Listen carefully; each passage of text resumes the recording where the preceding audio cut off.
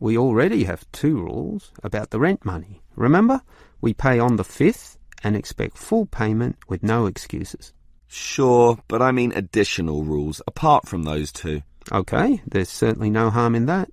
Remember the problems we've had with people in the past.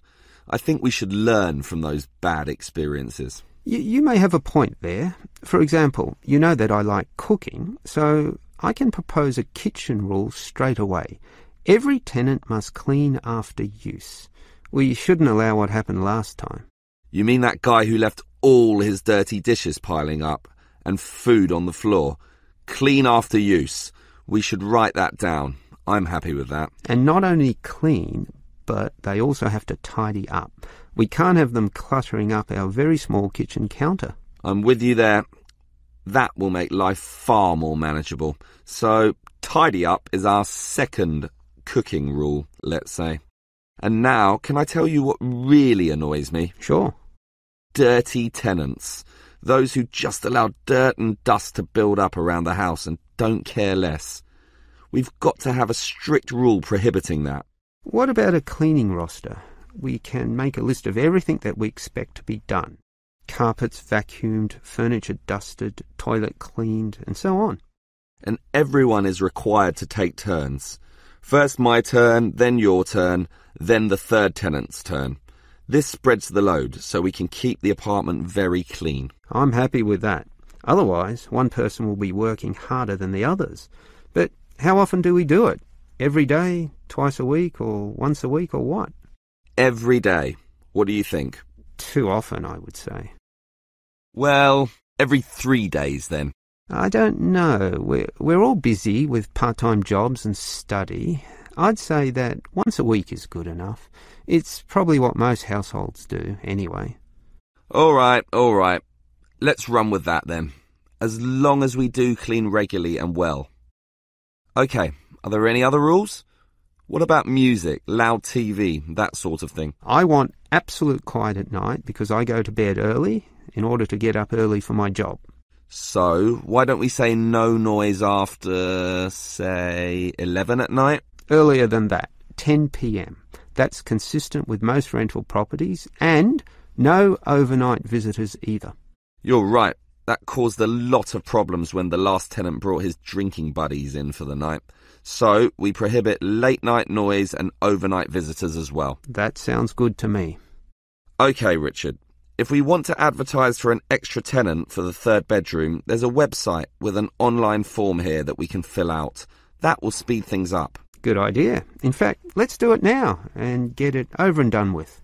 Sure. The first category here is gender. I guess that means we write male or female.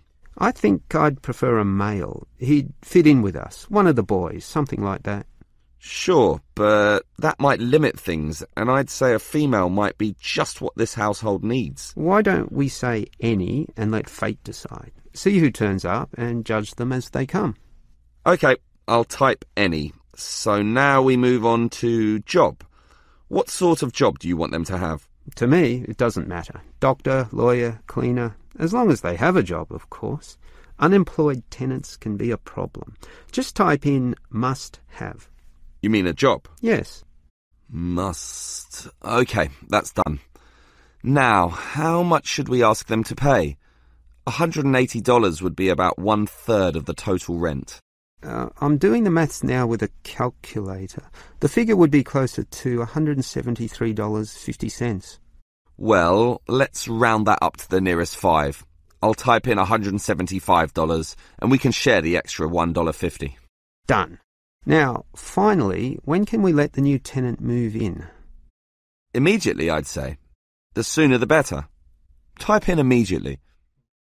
But I'm busy this week with my job, so I'm not in the mood to interview tenants right now. And anyway, we've had just you and me for so long, what does another couple of weeks matter? So, when would you like the tenant to move in then? 1 week from now?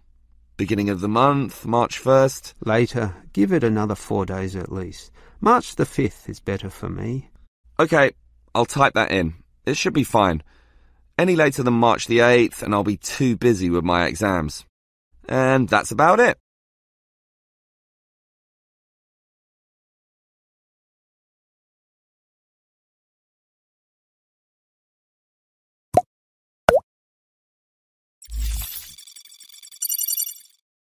Hello, everyone.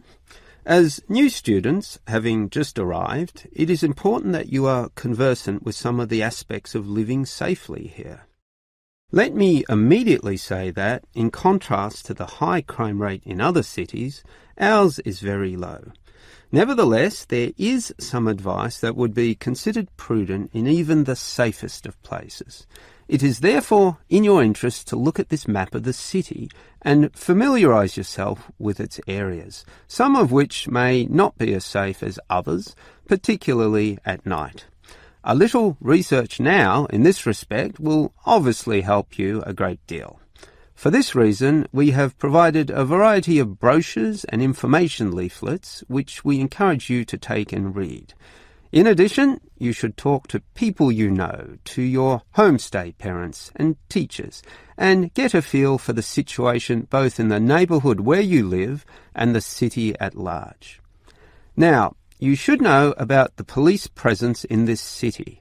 There are local police stations in every suburb, but not all of these are open 24 hours a day. For that, you need a main station, of which there are many, and you should familiarise yourself as to the location of the one nearest to you. Moving on, many of you might like to go out at night. So, you should also familiarise yourself with the public transport system. It could put you at risk if you are wandering around lost in the late hours of the night, particularly if you are a woman. Our city has a fairly good public transportation system, but not all of it operates necessarily to late hours. For this reason, you can avail yourself of the special late-night buses known as night birds, which operate along most major routes. Again, collect one of the brochures on the table here for the night bird timetables. Finally, if you do feel there is an emergency, you can dial 000. However, this does not take you through to a police station, but rather an operator. This operator will question you as to the nature of the problem and then send your call through to the relevant department, police, fire, or ambulance, as the situation demands. This may take up valuable time, and for this reason, we suggest that you find the emergency number of the nearest main station to where you live.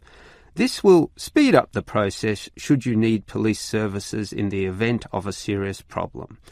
Having said all this, let me remind you once again that this is a very safe city, and we don't expect any problems to occur. Yet, it always pays to be prepared.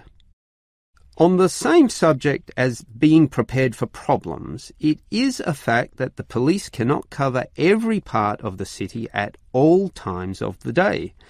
Thus, it is advisable for you to take some precautions and be prepared for any problems which may occur. There are less safe areas which you may inadvertently find yourself in and, through no fault of your own, be faced with difficulties. In this respect, some people advise that women in particular carry mace or pepper spray, which can be sprayed into the eyes of an assailant. However, please be informed that these are illegal and consequently cannot be purchased, constituting, as they do, an attack weapon. On that same theme, any knives or small arms, while perhaps being legal in your country, are illegal here and must not be carried on your person. One thing you can carry, however, is a personal siren. In the advent of a problem, you just push a button and the siren will sound loudly, drawing such attention that any assailant almost invariably flees immediately from the scene.